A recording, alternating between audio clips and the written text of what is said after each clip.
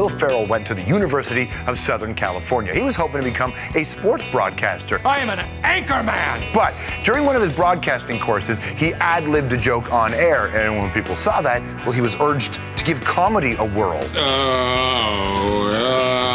By 1995, Will was cast on Saturday Night Live and quickly became an audience favorite. He had popular characters like Craig the Spartan cheerleader, George W. Bush, Robert Goulet, James Lipton, nightclubber Steve Butabi, and of course, there's a more cowbell routine. I need more cowbell. Those characters made him the highest paid Saturday Night Live cast member ever, earning $350,000 a year. Is that it? That's all he got? What? Since then, he's gone on to star in loads of Hollywood hits: Elf, Anchorman, Old School, Bewitched, Stranger Than Fiction, Talladega Nights. Okay, maybe Bewitched wasn't such a hit. Forbes, by the way, named him one of the top grossing comedians. In 2005, Will earned a reported $40 million. His latest movie, Blades of Glory, opens April 13th. Oh, and he just nails the triple axel! Surfing a tsunami of swagger right now. Hello, ladies.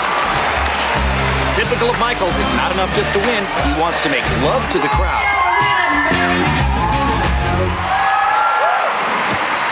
That was disgusting. That, young man, is how babies are made. What is that for? This make poverty history, and I Yes. noticed because you are pro-poverty. I've noticed. I'm very pro-poverty. You know, that's your thing. Everybody, Will Ferrell, how are you? I'm great. Life's good. No complaints. Figure skating, man.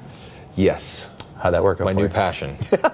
New passion. It worked out pretty good. Could you skate before? Did you ever watch it growing up? I mean, Southern California, is it big down there? Not really. No, I think I skated maybe 3 times.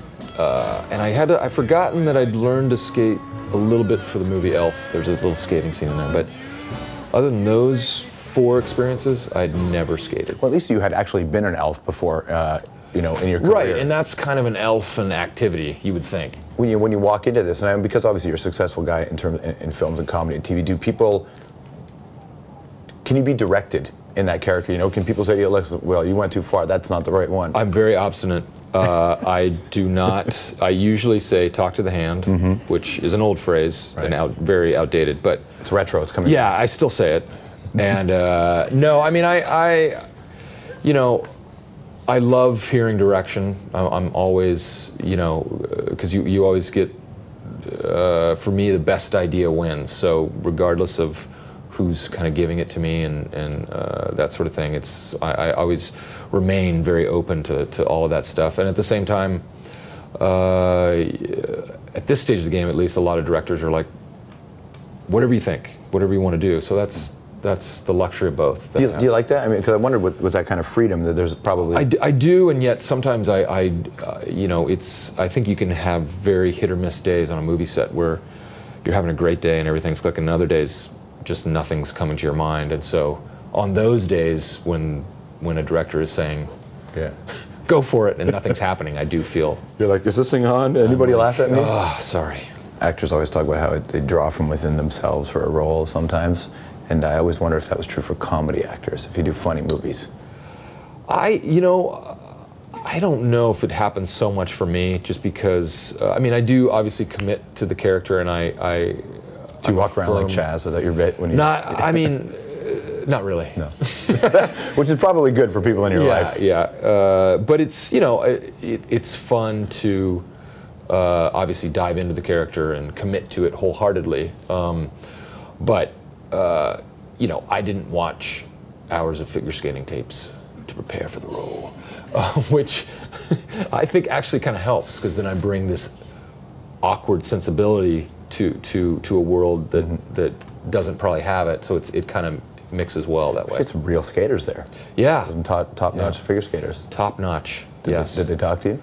They did. They were, I have to say that the figure skating world embraced us. They were so excited about this movie and have such, you know, they obviously know that it's one of the hardest sports, and you have to train a lifetime for one moment that you either hit or miss. And yet they have a real kind of great sense of humor about how over the top the sport is, and so they couldn't have been cooler.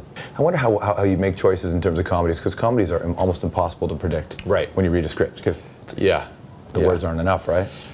I don't. That's why I just close my eyes and reach into a bag and go, this one.